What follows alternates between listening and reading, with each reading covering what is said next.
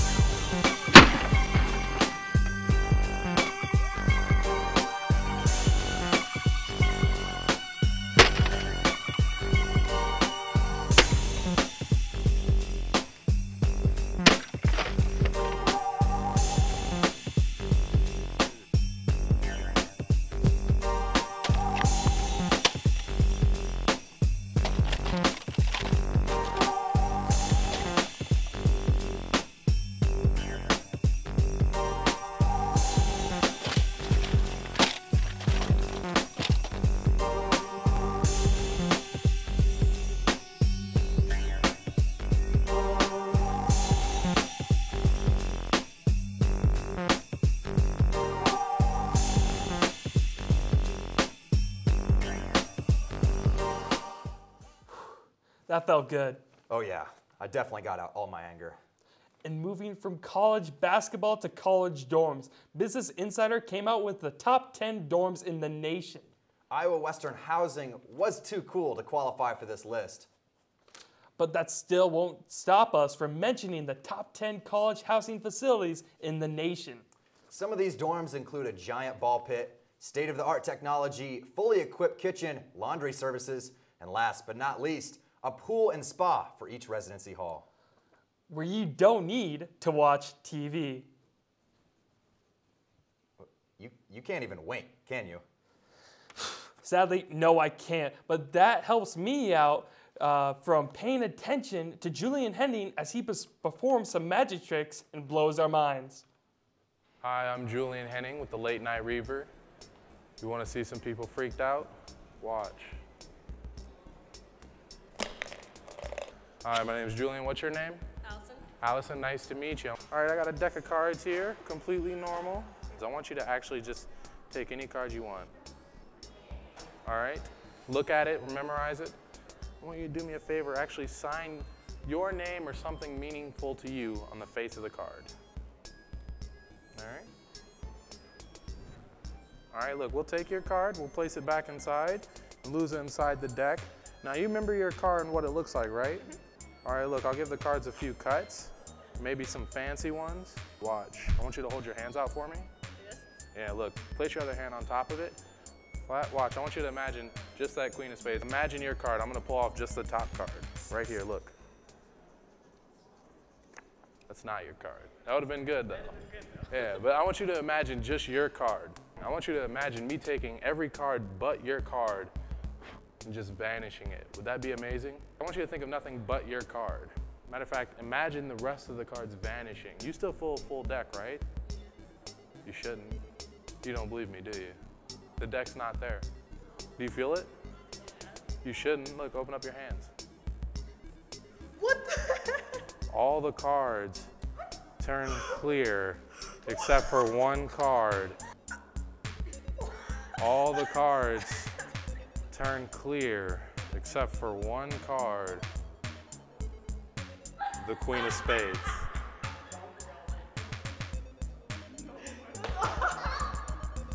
The deck turns clear except for one card.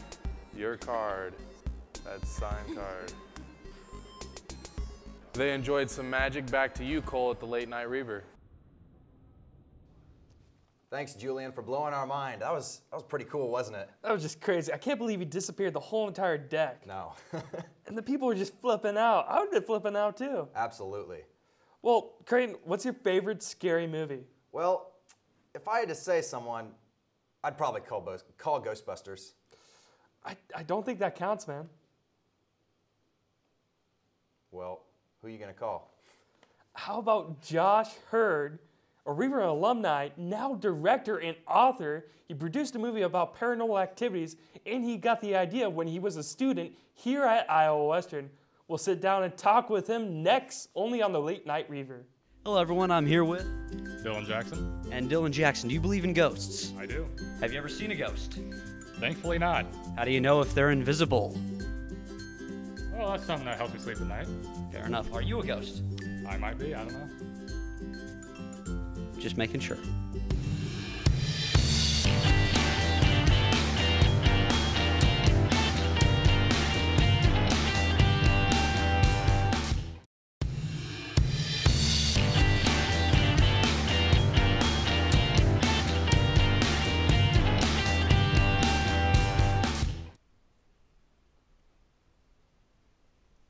Welcome back to the Late Night Reiver. Joining us now is Iowa Western alum, who is now a film director and author, Josh Hurd. Thanks for being here today, Josh. Hey, thank you for having me. Now, you just recently had a book and a movie. It's called When Ghost Hunting Goes Wrong, A Brush with Evil. Do you mind giving me a little summary of that? Yeah, absolutely. So the book essentially follows me and a team when I was originally going to Northwest Missouri State. And we went out to this old abandoned chapel, and we were ghost hunting and kind of thrill seeking more or less. And what we ended up happening was we bit off more than we could chew. Right. And so it took a lot of effort from a pastor friend of mine in Omaha and things like that to really resolve the situation. So then I ended up changing colleges. I came here to Iowa Western, and I decided, let's try this again, and let's get a new group of people together, and hopefully it's better than the last time. And so that's what I did. I put up flyers and things like that around campus and got some interest, and was telling my friends then about what had happened in Maryville, and they're like, oh wow, we want to check this out for ourselves. Just get a little braver. Yeah. And so I'm like, well, that's okay. I really don't want to go there anymore. But peer pressure, how it is. And so ended up going back, and it was basically the exact same scenario where we went down like 3 nights, and then on the 4th night is when stuff got really, really bad again. So, that's what I kind of document in the book itself. And then for the documentary film, we tell those stories, and then really follow like how the book goes. And then we decided to take it a step farther, and we're going to take the original team of investigators from here at Iowa Western, and we're going to go back for 4 consecutive nights and actively try to elicit some kind of a response out of this demonic type entity that's in this chapel, and really, really push everyone's fear levels and really try to get this thing to either show itself or do something to us, to really show to people that bad things can happen, especially if you're not expecting them to happen. Yeah. Now, was this a pretty big crew that went down with you for the actual filming of it? We had maybe 10 of us tops. Yeah. Wow, that's pretty. So it was pretty bare bones. Yeah. Like, honestly, like everything that could have gone wrong with this project has gone wrong. And I mean, literally up to the point of 24 hours before filming, over half of the crew quit. Really? It was ridiculous. So obviously then, okay, well now little... you're going to be in it, and you're going to be running a camera at times, and now you're going to be a sound guy, and you're going to do this and that. It was interesting, so. Do you think that it had something to do with the haunting of the old chapel? It's been very apparent to me, like, that even when I was writing the book, there is something that's out there that does not want this story told, for whatever reason that may be. And it's just those little things, minor inconveniences that it's throwing at you. We had to, like, personally at my house, just in the past 30 days, I've had to replace the furnace in my house, a transmission in a vehicle, a dishwasher, a clothes dryer. Yeah. I mean, it just little things like that that add up to this gigantic headache. Absolutely. You know? So it just follows you around a little bit. Absolutely. And it just tries to wreak havoc just enough Yeah. to maybe try to get you to toss in the towel. Now where can we get this book and now the movie? The book itself you can find at Amazon.com, BarnesandNoble.com. What's the other one? The other big one?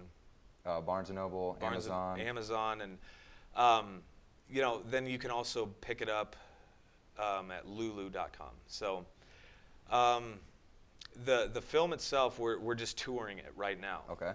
So we're touring the film. Hopefully by October, you can go to theghostfiles.tv and it will be available there. Awesome. So. Well, thank you for joining us today, Josh.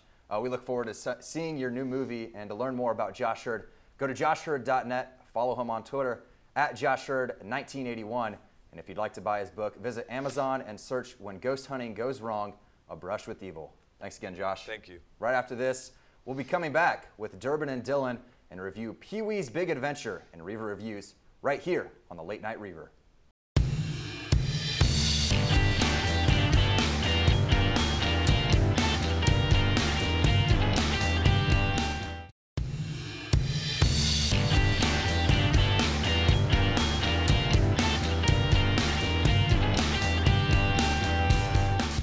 Local man-child loses his bike. Who stole it? I don't know!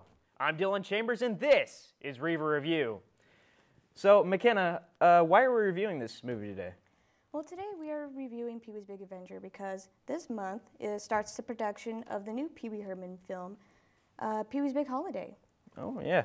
That's going to be like a Netflix exclusive, right? Yeah, I heard it's going to be Netflix exclusive. I don't know why. I think they should do a theatrical release of it. Yeah. You know, it's kind of great timing, I guess, that we decided to do this film because of that reason. So, do you have any connection with this film? Did you watch it as a child, or? I actually never watched Pee-wee's Adventure as a little kid. It wasn't until I was maybe 12 when I saw it. My brother introduced it to me. But my parents watched it they watched the TV show even before I was even born. So Yeah. My parents did also, yeah. So the movie is basically based off the television show, which was Pee-wee's Playhouse. And it was more of a kids show, Teletubbies, you know, that kind of show. Well, actually, Pee-wee's Big Adventure came up before the TV show. Oh, it did? Okay. Oh, I guess that's me being wrong. Right. What are some of your favorite parts of the movie?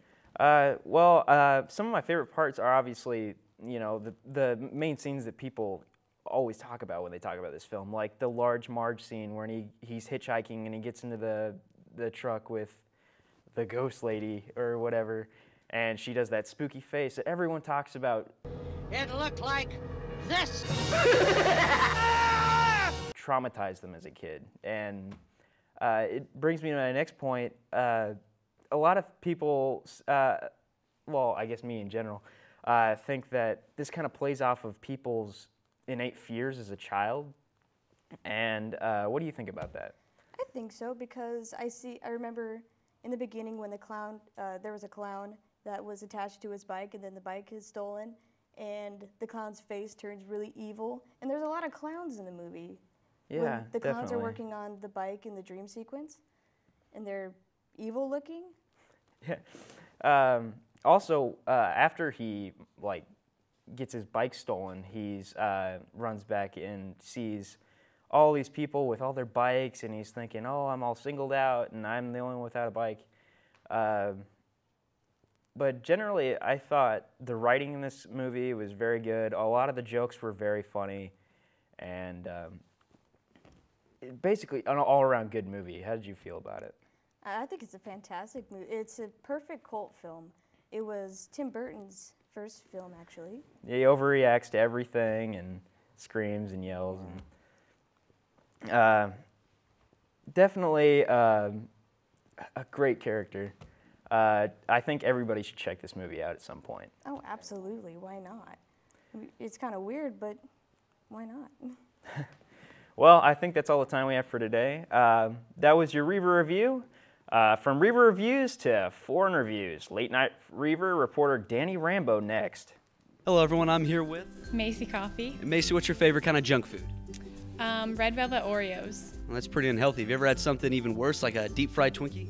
No. Deep-fried Snickers? No. Deep-fried butter stick? No. Then you're probably gonna outlive me.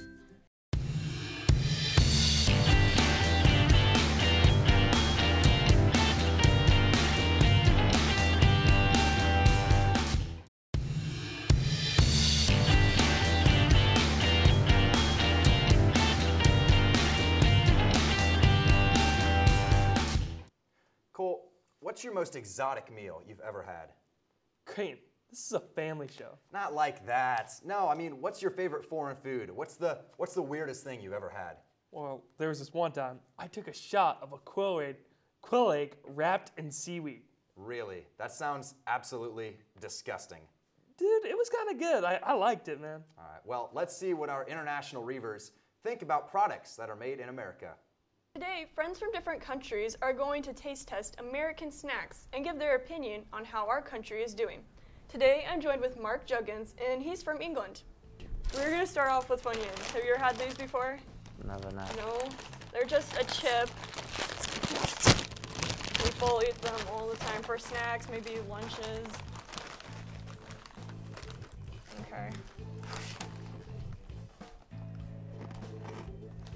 How does it taste? It's okay, not great.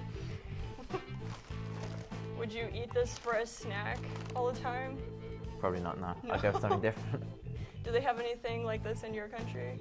Nah, nothing like that. No? Okay. Well, maybe, have you tried Butterfingers before? Never, no. It is, I don't know how to explain it. You just have to try it. And just grab a bit. How does that taste? Not good. No? I don't like What do you not like about it? the nuts or everything inside. Sour Patch Kids. These look fun. These are kind of sour. You're either gonna hate them or like them. Okay. How do you feel about this snack? They're okay, they're better. Yeah? You have to have heard of Twinkies though, right? Never. Never? They're delicious. They will change your life.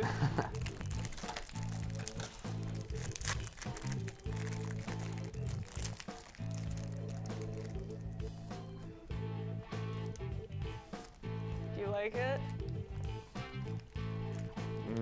What do you like or not like about it? What's your favorite part? I don't like the inside of it. Jones. They are a delicious soda that you must try. Bubblegum soda. Yes.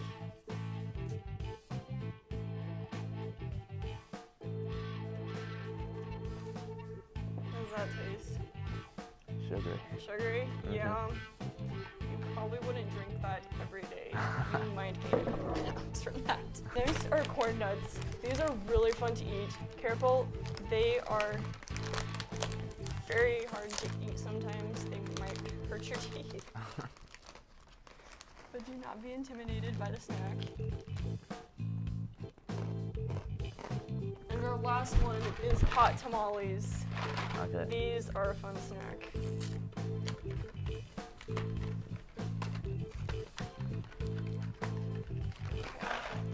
Oops. You might want to drink your Jones after this. Yeah, I don't like this. No? Anything like this? What are the spicy foods like? Do you have any spicy foods? We have spicy foods, not really sweets. Yeah. We eat a lot of Indian food. Oh, really? Which is, they don't have it out here. Yeah. Which is very popular at home. Which of these snacks would you probably buy again? I'd buy the corn nuts. Corn nuts? Nothing else. Nothing else? Nah. All right. Well, thank you for participating in our segment today. For your Late Night Reiver, I'm Danny Rambo. Man, I love Twinkies. Yeah, I'm sure you do. Well, as we say goodbye for this edition of the Late Night Reiver, here's Iowa Western's Women Ensemble directed by choir director Luke Johnson. I'm Cole McAfee with Creighton Evans. We'll see you around campus, Reivers. 1, 2, and up.